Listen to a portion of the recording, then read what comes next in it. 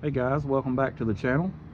A couple of weeks ago, my buddy Ben over at History Hound Detecting had put up a video showing off some t-shirts he had made by the guys at Detectees, and I thought that was really cool, so I got in touch with Ken to see about getting a design made up for my channel. This is what he came up with. I'm really happy with it.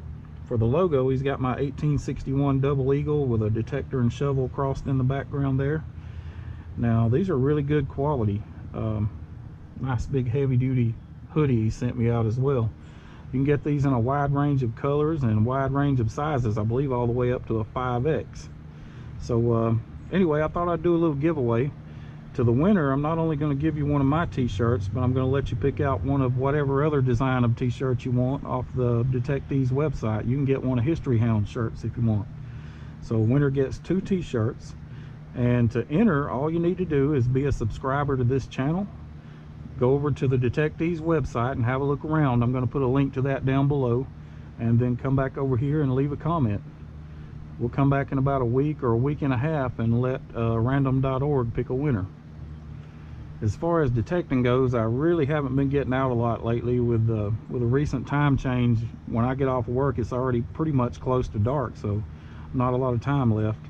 But I did get a couple of decent finds recently. I actually got that at Wendy's in my change. It's a 1905 V nickel, and I did get out to the honey hole for about 45 minutes with the Equinox and the little 6-inch coil. That clip's coming up next, so stick around for that.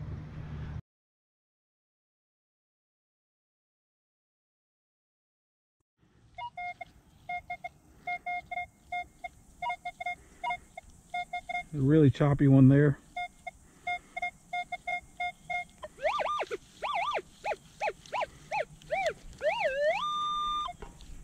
Don't sound like it's all that deep.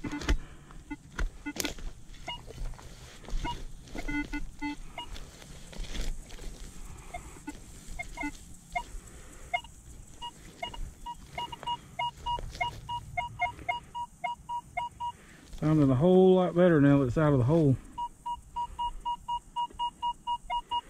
Let's see what we got.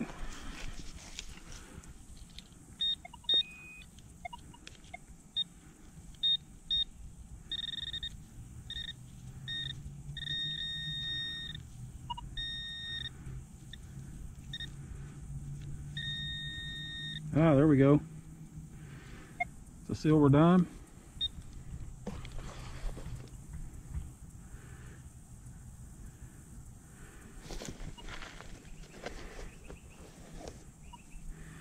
Well, the water bottle's empty. Looks like it's going to be a Merc. 1918, I believe.